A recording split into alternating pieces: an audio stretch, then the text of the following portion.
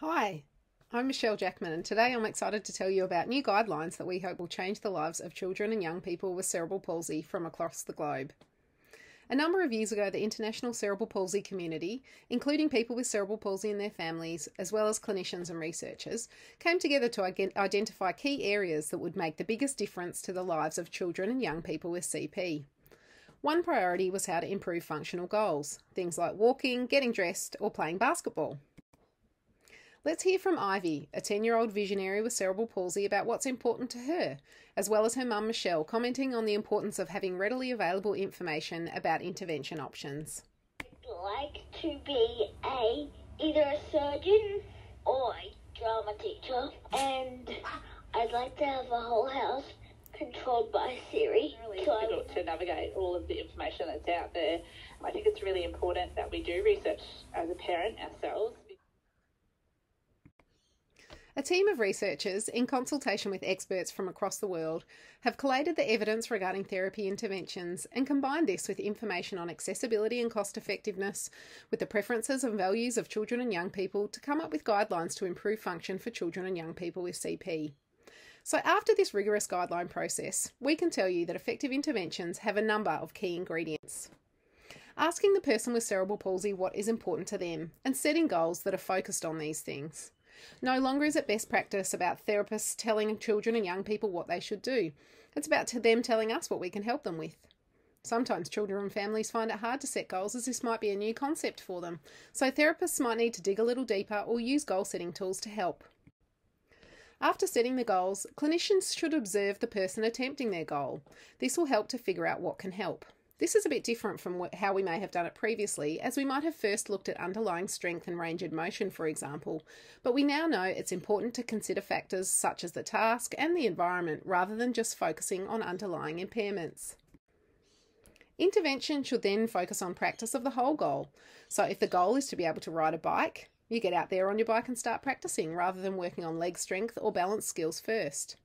Sometimes you might need to break the goal down into part task practice, but the priority, where possible, should always be on practicing the whole goal, because research tells us that this is the most efficient way to achieve the goal. The intervention should be fun, enjoyable, and challenging. If interventions are painful or distressing, they should be modified or alternative interventions considered. Where possible, practice should occur within real-life environments. So if a person's goal is to be able to get out of bed and into their wheelchair, you should practice this on their own bed with their own wheelchair. This isn't always possible, so the environment may need to simulate real life as much as possible, and the clinician should discuss with the person and their family when practice can be undertaken at home, school, or within their community.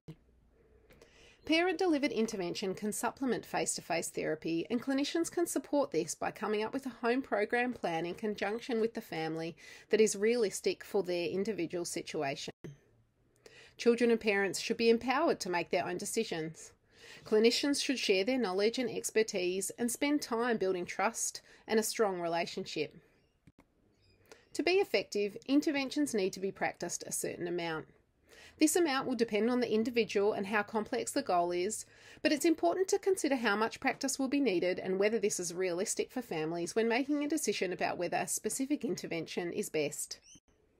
Finally, a team approach can decrease stress on families. Children and families should be key members of the team, and all clinicians involved, even if they don't work within the same facility, should communicate to ensure everyone works towards common goals. The general recommendation is that a child works towards no more than 3 goals at any one time. In addition to these 9 key ingredients, there are specific types of interventions that have been shown to be effective. To improve walking, overground walking is effective, and if there is a treadmill available, this can be used to increase the amount of walking practice. General mobility training, sit-to-stand training, and Habitil may also be effective interventions for mobility and gross motor goals. For hand skills, there may be effective intervention options that you can consider. These include bimanual therapy, habit or Habitil, constraint-induced movement therapy, goal-directed therapy, or the co-op approach. An algorithm has been included within the guideline to help with decision-making. When self-care goals are set, functional interventions such as goal-directed training, co-op, or habit are effective, and the option of adaptive equipment should be considered to increase independence. For leisure activities such as playing sport or going to the playground, goal-directed interventions should be combined with addressing any environmental, personal or social barriers that may be impacting on participation, as is done in the Participate CP and PrEP approaches. The full guideline is published within Developmental Medicine, and we have developed information sheets for clinicians and families that are freely available. The links are on screen now and should be available in the appendix of the full paper.